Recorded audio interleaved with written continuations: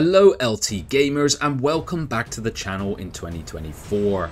Today we've got something special. We're going to dive into the Horn of the Abyss mod for Heroes 3 as we explore the long anticipated 1.7 update. That's right, the 1.7 update has finally dropped and it's brought something we've all been eagerly awaiting in this scene, and that's the introduction of the factory town. So why all the buzz about this new town? Well, it's a game changer. It's injecting a fresh dose of strategy into Heroes 3.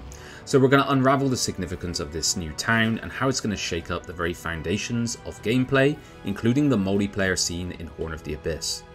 Before we dive in though, don't forget to show your support by hitting that like button if you're as hyped about this update as I am.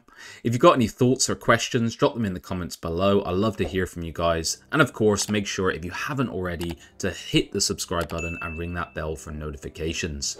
Now let's dive in, guys. Now let's delve into the heart of the matter, the factory town. In version 1.7 of Horn of the Abyss, the factory town emerges as a neutral alignment town that is native to the wasteland terrain. It offers a unique blend of nature and technology. The town is home to the mercenary and artificer hero, adding a fascinating twist to your strategic choices. Now I can already hear people bemoaning that it doesn't fit the fantasy vibe, but this is actually from the unreleased Forge town that was supposed to be part of the original game, and is actually compliant with the lore of Heroes and Might and Magic, which is surprisingly sci-fi and tech based, so check that out if you don't know about it. The factory armies stand out by seamlessly combining the forces of nature with cutting edge technology. Picture this, you've got humans wielding guns, flamethrowers, marching alongside creatures enhanced by technological marvels. It's quite a spectacle. And where does the factory town call home? It is the native terrain of the wasteland, as I said before, and it's a fitting backdrop to this fusion of nature and industry, and this almost desolate feel to the faction.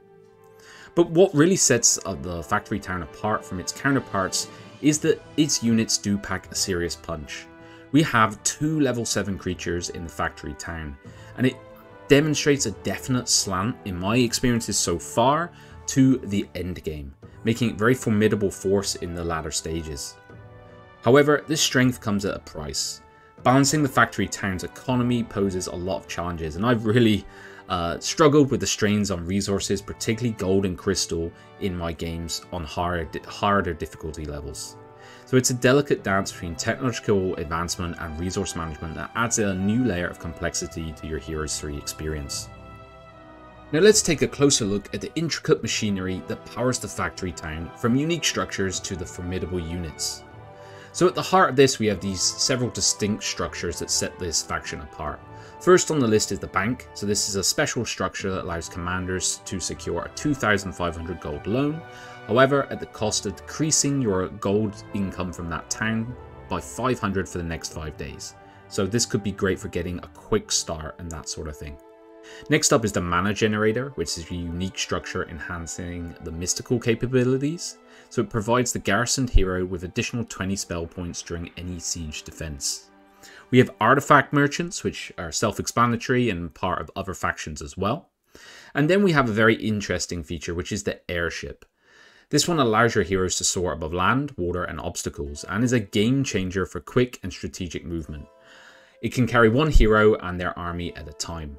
This is the one that I could think could be slightly a game breaker if people learn to use this correctly, so I'll revisit how this one develops over time.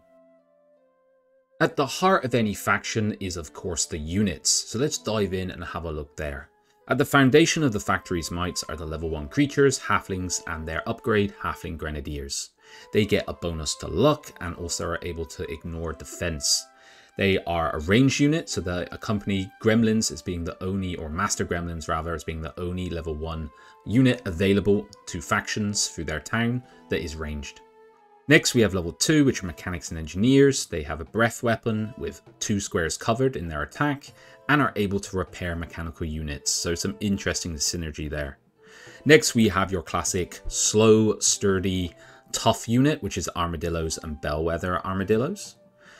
And then on the level 4, we have automatons and sentinel and automatons. They're mechanical and they have a self-destruct ability when they die. Haven't really unlocked this, how to use this effectively yet. Level 5 is one of my favourite units, which is the Sandworms and the Olgoi Korkos. Well, I don't know how I'm saying that, if that's correct or not, but they are basically like worms that can go subterranean and dive up and strike at your enemies. The interesting thing with the upgrade is they can eat corpses for additional attacks, which is extremely powerful. The level 6 unit is a ranged one, and it's gunslingers and bounty hunters. They are fairly standard, but they do have a cool ability, which is they fire back before they get hit. So it's very useful with the bounty hunters. They have unlimited fire back, so when they're getting hit by ranged units, they're actually going to return fire first. Very useful. Then we have the 2 level 7s. We have the Cotadils, don't know if I'm saying that correctly either, and their upgrade, the Crimson Cotadils, and then Dreadnoughts and Juggernauts. The Cotadils have an extremely powerful ability, Meditation, that allows them to become invulnerable. The upgrade means they don't skip a turn. The base counterpart does mean they skip a turn to use this ability. And then the Dreadnoughts and Juggernauts have a cone firing ability, which is also extremely powerful.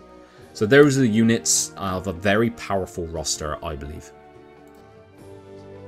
And I'd of course be remiss if I didn't talk about the heroes that make up this faction. So we have 2 hero types, that is the versatile mercenary, who is the might hero, and the ingenious artificer class, which is the magic hero.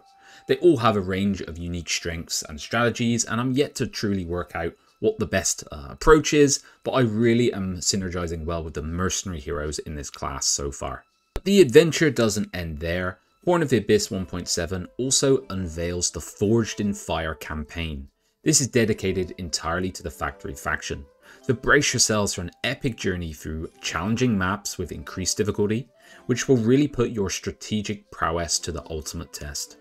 And for those who want to craft their own heroic sagas, the update introduces the campaign editor that allows you to unleash your creativity, design custom campaigns, complete with the new background and region maps that are breathing life into this update. And I'd be remiss if I didn't take a moment to appreciate the incredible musical score that accompanies this faction, and is composed by the talented and fantastic Paul Romero, and a familiar name to Heroes 3 enthusiasts as he was part of the original score for Heroes 3. So it not only resonates with nostalgia, but adds a new layer of grandeur to the Factory Town experience. So what can I say about this update overall? I gotta confess, I'm head over heels for this update. The Factory Town breathes new life into the classic Heroes 3 gameplay, offering a fresh and exciting perspective. However, as with anything, there are usually challenges and balances that need to be made. One element, for example, that I can see, and I've experienced myself, would be the hero Dury. He starts with offense and armor as starting skills, and to be honest, can snowball and single-handedly win you a game. So I think things like this will be balanced as the game update progresses. As I wrap up, I can just express my sheer joy as a Heroes 3 fan to witness the game evolving, thriving, and leading the pack even after 24 years since its initial release. The dedication of the modding community, coupled with the timeless magic of this game, ensures that the legacy continues. That's it from me today, guys, so make sure to like, comment, and subscribe if you share the love for Heroes 3 and the Horn of the Abyss mod. Share your thoughts on the Factory Town and version 1.7 below. Until next time, may your battles be epic, your adventures legendary, and your love for Heroes 3 everlasting. My name is Tom, and I'll see you guys on the next one. Bye bye now.